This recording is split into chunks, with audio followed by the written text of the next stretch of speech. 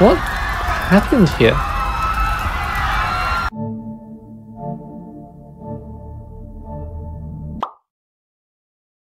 Right, hello there. So right now the subreddit and fought us in chaos, but how did we come to this point? Well, before we get to that, we need to do the other half of this video, and talk about Foxhole's history of problematic balance, and for that, we must go back in time to the introduction of asymmetry.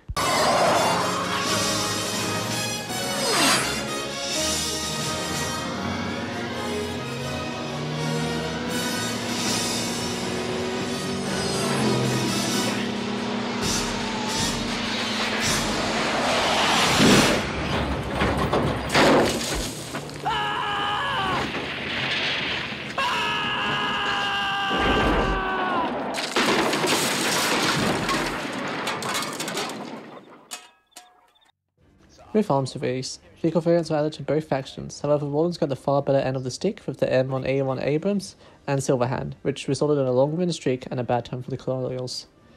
The following updates, the Wardens would be nerfed and Colonials received much more powerful equipment like the original LTD and the MHG, which changed the favour to them. With 471, further asymmetry would be introduced, with the Colonials receiving the MPT and ISG, which originally didn't have AT retaliation and only costed BMATs. Wardens couldn't deal with the MPT spam as foreign vehicles were inferior at the time, and whilst the ISG was nerfed, the damage it had dealt to the community remained, with many believing the devs were biased towards the Colonials. This was only made worse when the Wardens received the original HTD, which was useless at the time, and Colonials the Sparta, adding just more fuel to the fire.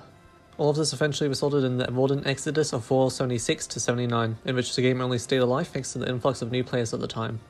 During the late 70s and early 80s Wardens received multiple pieces of equipment to make the game more balanced, and multiple changes were made, and these did work. For a while the game was the most balanced it had ever been, however in Update 48 it began to change, with multiple changes being made that benefited the Wardens heavily. What could be seen as just a repeat of what happened to the Colonials in the 60s and 70s. Over the past months, a visible build-up of anger over the many issues Colonials faced could be seen, and with multiple decisions and announcements of 1.0 such as the lack of a color equivalent, superior Warden vehicles, ATAC buffs and nerfs and buff, state of 75mm, and stuff with facilities is only gotten worse. The streamer and YouTuber Mojdog is also worse in the situation somewhat and is often blamed for Update 48. What pushed it over the edge though is how fast the devs responded to the Ruptura being a bit too powerful in dev bunch feedback. Within a few hours, the devs quickly responded to this and nerfed it so heavily to a point of uselessness, and whilst the devs did apologise and admit they messed up and would relook at it, the damage had been dealt. Whilst Colonials had complained about the heavy field cannon and cutler for months, this was only dealt with in a couple of hours, and this was the trigger of months of anger many had felt, and what has resulted in volatile outbursts we see now. It's hard to say what will happen next, as many are still hyped for the update, even though many aren't. Not to mention those same people might actually stop playing after 96 or 97 after they experience it.